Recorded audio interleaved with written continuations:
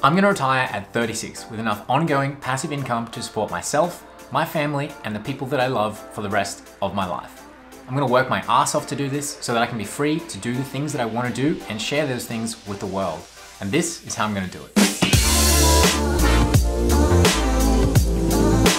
Since I quit my office job as an engineer 3 years ago now, I started working for myself. I became an entrepreneur, started a multiple seven-figure Amazon FBA business, became a millionaire, and now I'm looking ahead to the next 5 years. And this is my ultimate goal, to retire early at the age of 36 with complete financial independence.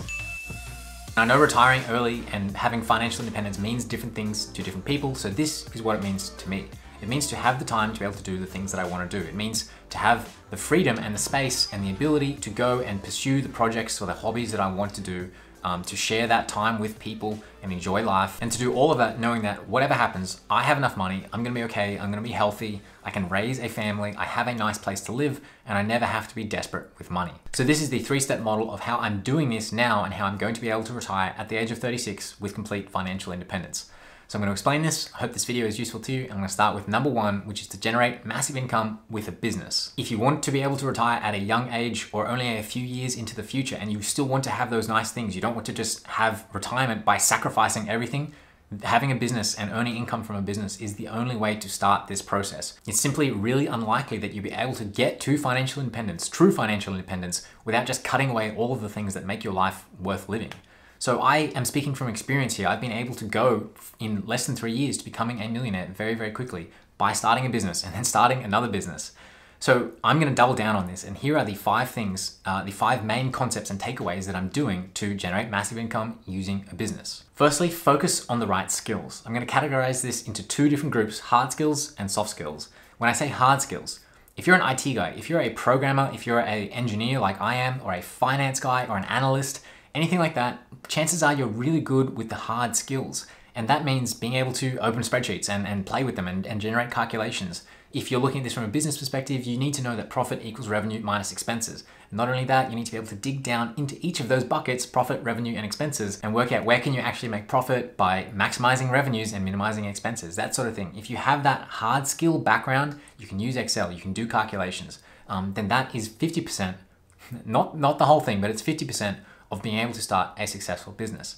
And actually the second part, soft skills, I would almost say is more valuable than the hard skills. Now, the soft skills, what I mean by that are the human skills. This is persuasion. This is understanding psychology and how people work. It's understanding what really drives people to do the things that they do. And the answer is it's emotions, by the way. So it means understanding emotions. It means empathy. And as soon as you can understand empathy and psychology and emotions, then you can start to learn really high value soft skills. For example, copywriting. Copywriting is the art of rearranging words to sell things to people. You can be the biggest maths whiz and Excel guru and be able to calculate all your margins and everything like that. But if at the end of the day, you can't convert those things into persuasive words and get people motivated, get people wanting to buy whatever it is that you're selling, you won't have success with business. And in fact, when you can combine those 2 things, the technical, analytical, hard skill side with the emotional, persuasive, psychological, soft skill side, combine those 2 things together, you will be able to build a successful business. The second thing is to find a way to solve problems for real people. And that means to build a product or a service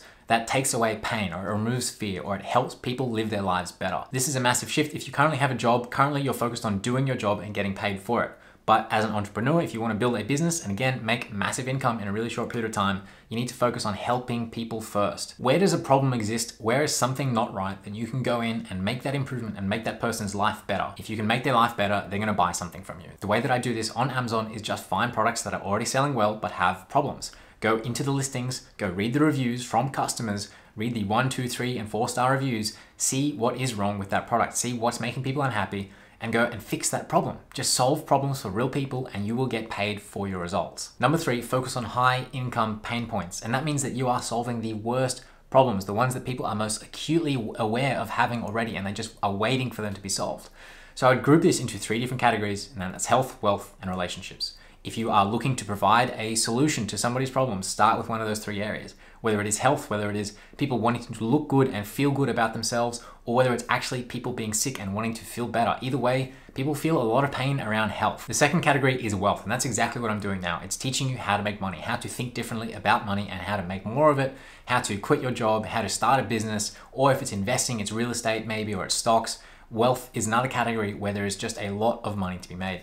Third one is relationships, because at the end of the day, everyone just wants to have good relationships with the people around them. So if you can facilitate that, if you can educate people, maybe it's dating advice, maybe it's relationship coaching, things like that, people will pay a lot of money for that. I'm not saying that you can't make money by solving problems in a different area. For example, teaching people how to dance, teaching people how to be better musicians or photographers. You definitely can, but there are less people out there feeling that problem as a burning pain. And so therefore there's less money for you to earn. Number 4, leverage the internet. This is the single greatest opportunity that was never available to anybody else in mankind 10 or 20 years ago. What we have now are existing platforms built on top of the internet. And we don't have to be geniuses. You don't have to be particularly smart. I don't have to be very smart. We just need to stand on top of the shoulders of the geniuses who've built these platforms. Now, what I mean is Facebook, I mean YouTube, which I'm reaching you through YouTube right now. Amazon is another platform. Shopify is a platform. Instagram. All of these networks allow you or I to, either with a product or service or a message or a voice or an opinion, to get that out there to the world for $0 startup cost. It's free to get on all of them, and you can reach thousands or millions of customers by doing that.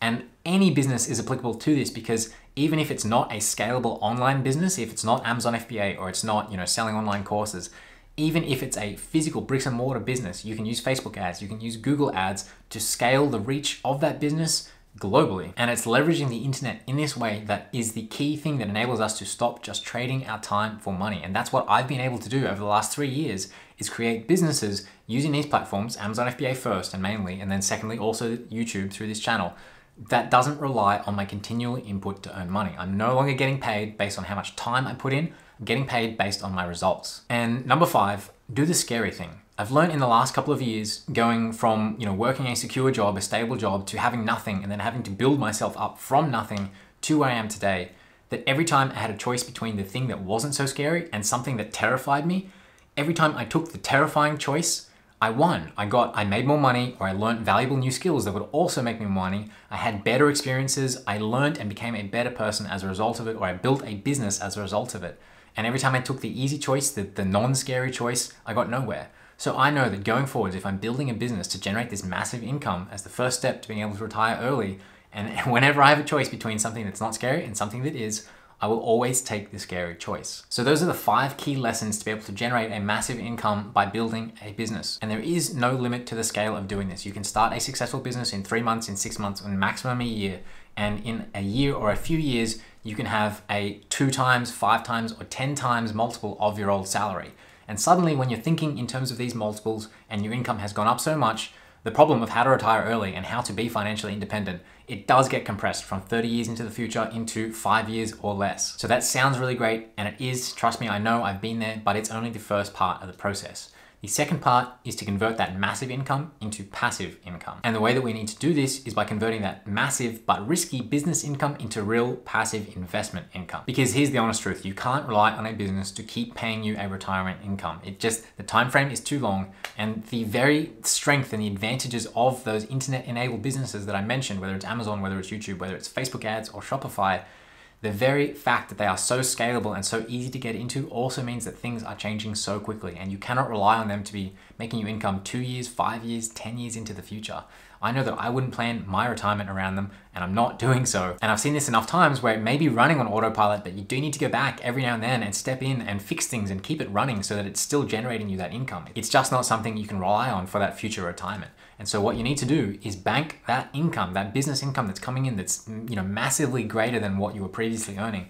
Take that income and then convert it into investment income. And that is just going to be stocks, bonds, real estate, and a couple of other investment vehicles. It's those asset classes that's going to generate you that stable, real passive income where you literally don't have to lift a finger to earn it. And you can look at starting the second stage after 1 or 2 years. Once you have the business up and running and you're solving problems for people in a scalable, automated way, and it's generating you that large business income, then you can look at that later down the track about converting that into these passive investments. This is what I'm looking at now, and there are 3 main things that I'm considering as I'm doing this. Firstly, you actually need a lot of money invested to achieve a real passive income because it's lower risk. You don't have to do all of that problem solving, all of that thinking, all of the work that you have to put into building a business. There's nothing involved with that with investments. And so therefore you earn less money. So you need a lot saved up to be able to do it. Secondly, you want to diversify because here you're just trying to maintain what you've got and trying to earn an income from that. you don't want to put it into really risky assets like crypto, or if you do, assume that that's going to be lost and that's not your nest egg. That's not the thing generating you that passive retirement income. And you always want to have a certain percentage in cash or in other stable assets as security to protect yourself from that. So that's the second part of the process. The third part of the process is knowing when enough is enough. Generating business income, it's a slippery slope. I've experienced it plenty of times and I've seen other people fall for it as well. As you grow that business income and you start converting it into these passive incomes and the dollars are just getting bigger and bigger, they're just piling up, it's really easy to move those goalposts further and further apart, because suddenly you're not shooting for the original goal, you're suddenly shooting for the next one and the next one and the next one. So I try and control that by keeping myself aware of what is actually important. Now, I know from enough reflection that, you know, a fancy car, a Ferrari or something, that's never going to be important to me. Having a huge house by the beach in Sydney, where I'm from, that would be nice, but it's so expensive, and I know I can get the same quality of life for much, much less, whether in Sydney or in another city around the world.